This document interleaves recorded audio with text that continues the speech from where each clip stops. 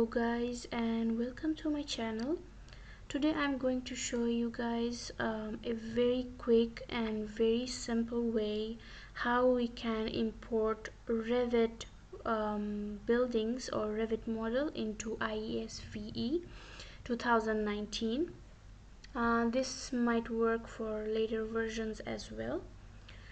So right here I have a very simple model. If you can see over here, there is nothing inside. I'm going to make some rooms and show you how to do stuff. So for the floor, I'm using normal floor of Revit, which is from the architecture tab. I have used the architectural floor, nothing else. The ceiling is again very normal ceiling, which was this one, the compound ceiling.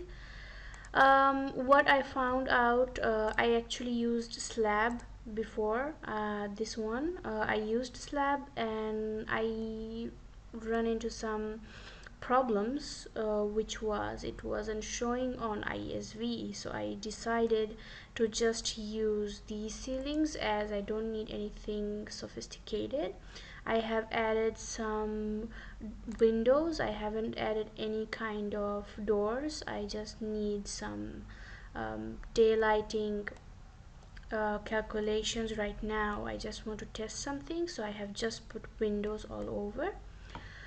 So one thing to make sure is that when you just select something, for example this wall, when I go to properties and come over here, there is a room bounding. You need to turn it on. Okay, so let me check the ceiling. It's this room bounding, it's turned on, so everything should be turned on. Now let's go to level 1 and make some walls. So I will make some interior walls. Let's see from here. I'm just making some random spaces. Let's say like this, just for showing how it's done. And let's say I want to take it like this. So I have created few spaces inside.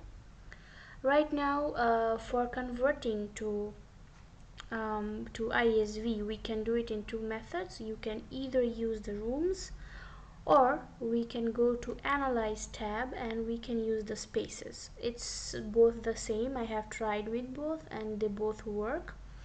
I don't know what's the space like difference in IESV, because when I convert it into as a space, it comes as a space. But let's do some rooms. Let's see what's the difference. So you have to put your rooms.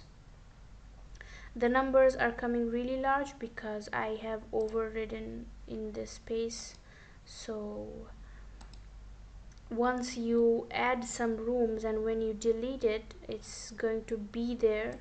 So in the system, it's not gonna interfere in your model to convert in IESV, but it's going to be there. You can just change your room number if you want.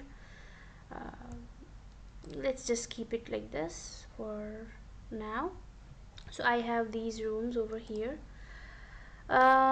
So you have to come here in the Analyze. I didn't use space, but it's up to you. I come here in Analyze. Over here you will see energy settings. Okay, so you need to come here. You will get this pop-up and make sure these are there. Edit. So just come here. There is a building type. It's up to you if you want to add any building type over here. Mine is a school or university. I didn't do anything over here. If you wish to, you can. So here comes the thing, export category, what kind of data you are taking. So I have done rooms, so I am choosing rooms. If you have chosen spaces, you add spaces. Detailed elements should be ticked. It should be always be ticked. And for the building, let's come here. Everything should be turned on. not like this. It should be turned on all of them. Okay, so this method is again for Revit which doesn't have the plugin for IESV, which is the Revit version 2017 and latest, okay, and newer. They don't have plugin for IESV. It only existed for 2016. So this is to convert the JB file, and it's very easy. I wish I knew it before. I didn't know it last year and I struggled a lot. So let's say okay, and you have to turn on the 3D view. So now when you go and export JBXML, it's not going to come. So just let's do a 3D view and it's going to be available. Okay, you have to choose use room or space volumes. Okay, so now you see your model is proper. There is everything down here. There is nothing to do here, just say next and you can save your XML file. Save, and it's done. So now I will open my IESV 2019. Let's just give it a minute. So for importing this model to IESVE, there are two options. One is just going to your blank sheet and then say file and export. There is that way, like go to your file tab and say import and then JBXML. There is that way. Another new way is create from Bim file. For example, you have some data over here, like for example some location or any other kind of data, maybe the walls, maybe something you have changed. It's better to use the Bim create from Bim. Okay, so they will give you this option. This didn't wasn't there in 2018. They have introduced it to 2019. So browse for Bim file. I have mine over here. Open. So they will give you this and you have the options to choose. So data only, geometry only, so you can import all kinds of stuff. I will choose geometry and all data, including data correctly not assigned to any space. Okay, so any kind of data you have, they will convert over here. You have these options: preview, display before importing, yes. There is also the shell and import in preferences. There, if there is any column volume and anything, I don't have anything over here.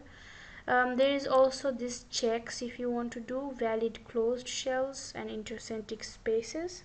What it does is that it checks for uh, any closed shells, but it can be done in the next steps too. So I will just do this.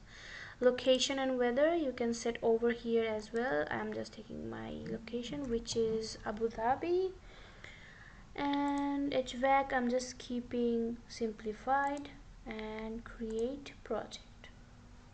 So it's gonna take a bit time.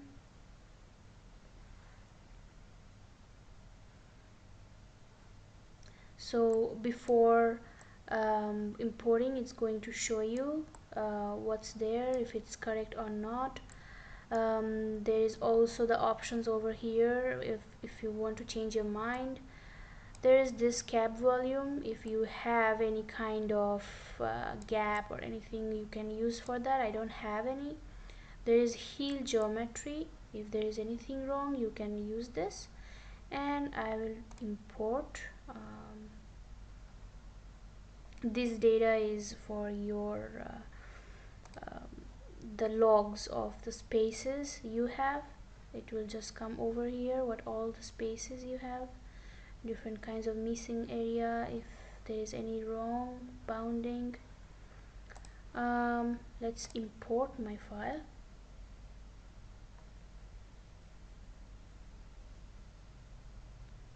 and there you go, I have.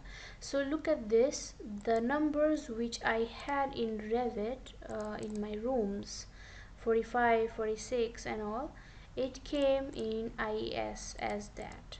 Okay, these are rooms. If I have done spaces, it would come as space. So let's go to the model viewer to check if everything came fine.